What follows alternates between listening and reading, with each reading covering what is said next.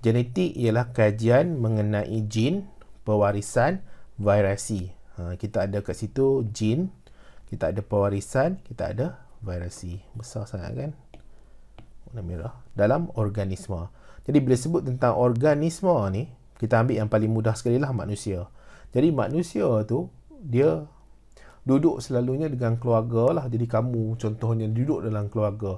Kamu ada ibu, ayah, kamu ada adik-beradik. Adik-beradik itu ada kakak, abang, adik, adik lelaki, adik perempuan. Kemudian kalau keluarga besar sikit, kamu ada datuk, nenek. Jadi dia ada ciri-ciri yang kadang-kadang kita nampak dia sepunya ataupun dia sama antara satu sama lain. Contohnya dekat keluarga kamu, semua kulit cerah. Jadi ibu kamu kulit cerah, ayah kamu kulit cerah. Jadi kemungkinan anak dia tu semua kulit cerah lah. Jadi macam mana boleh anak tu ada kulit cerah, ibu kulit cerah, ayah kulit cerah. Jadi dia ada mewarisi ciri-ciri daripada ibu dan ayah dia. Ataupun kemungkinan ibu kamu kulit agak gelap, ayah kamu kulit agak cerah. Jadi datuk nenek kamu kulit cerah. Jadi kamu kulit cerah. Jadi maksudnya kamu mewarisi sifat daripada ayah kamu, daripada datuk nenek kamu. Atau kalau kamu kulit gelap, kamu mewarisi sifat daripada ibu kamu. Jadi maksudnya dia ada pewarisan di situ. Jadi pewarisan ni dia akan memberikan ciri-ciri itu daripada satu generasi ke satu generasi. Aliran. Okey, ciri itu daripada satu generasi ke satu generasi yang lain. Ini melibatkan jin lah. Nanti kita akan tengok jin tu apa. Kemudian ada juga dalam kumpulan, dalam keluarga yang sama, kamu nampak ada beza antara kamu dengan abang kamu, kamu dengan adik kamu, kamu dengan kakak kamu, ada perbezaan. Jadi kemungkinan kakak kamu kulit gelap, kamu kulit cerah. Jadi kenapa boleh macam tu? Jadi kemungkinan kamu mewarisi sifat besarnya daripada ayah kamu, dominannya daripada ayah kamu. Kakak kamu pula dia mewarisi ciri yang dominan daripada ibu kamu. Jadi dia ada pewarisan juga berlaku. Ciri-ciri itu masih lagi diturunkan kepada anak-anak, tetapi dia berbeza antara satu sama lain. Jadi kamu berbeza dengan adik kamu, kamu berbeza dengan abang kamu. Itu melibatkan virasi. Ya, cikgu harap kamu boleh faham tentang virasi ini. Kemudian kita ada sel. Jadi kita nak fahamkan dulu. Bila sebut tentang sel, sel ni cikgu rasa kamu ada belajar dulu waktu tingkatan 1, 2 atau 3. Sel ni adalah unit asas. Contohnya kita ada rumah. Cikgu lukis rumah sini.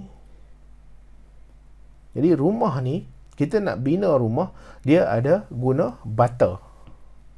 Brick. Brick tu adalah unit asas. Di bata tu disusun satu. Kemudian jadilah dinding. Jadi, kita susun tepi ni pula dia jadi dinding. Jadi bata tu akan disusun satu persatu hingga jadi dinding. Jadi bata tu sendiri adalah unit asas. Boleh ya? Untuk kita bina dinding tu.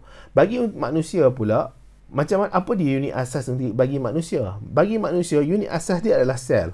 Sel tu Tuhan akan susun dia satu persatu hinggalah dia membentuk tisu. Tisu tu pula akan bergabung dengan tisu-tisu yang lain akan membentuk organ. Okey? Jadi maksudnya sel tu akan membentuk organ tu sendirilah. Dia adalah unit paling asas sekali untuk membentuk organ. Contohnya apa? Contohnya kamu tengok kulit kamu ataupun hujung jari kamu ni. Jari kamu tu apa unit asas dekat hujung jari kamu tu? Adalah sel tu sendiri. Jadi sel dekat kulit pastinya berbeza dengan sel yang dekat hati.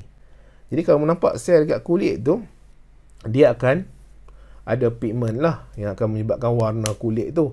Kemudian di situ juga di bawah tu adanya kelenjar peluh apa semua yang akan mengeluarkan peluh.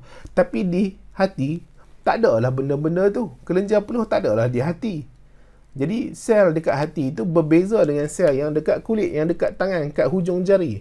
Jadi sel tu dia mengikut kepada tempat dan fungsi dia. Boleh ya? Jadi sel tu adalah unit asas, dia berbeza mengikut kepada jenis organ dan jenis fungsi dia.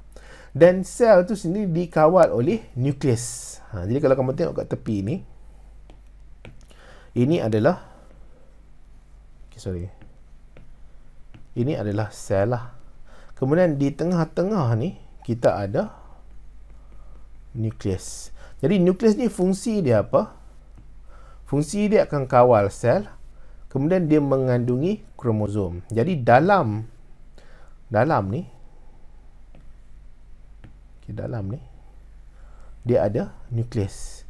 Jadi dalam nukleus tu ada kromosom.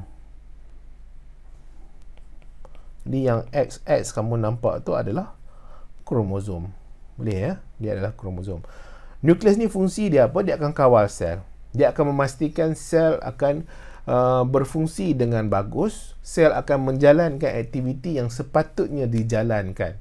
Contohnya apa fungsi sel? Jadi kalau sel dekat jantung, dia akan membantu jantung tu untuk mengepam darah ke seluruh tubuh badan. Okey, jadi kalau sel dekat jantung akan membantu mengepam darah ke seluruh badan. Jadi sel tu sendiri dia ada nukleus yang akan memastikan semua aktiviti itu berjalan dengan lancar. Dan kromosom tu sendiri adalah bahan maklumat, okey, yang akan mengawal aktiviti sel.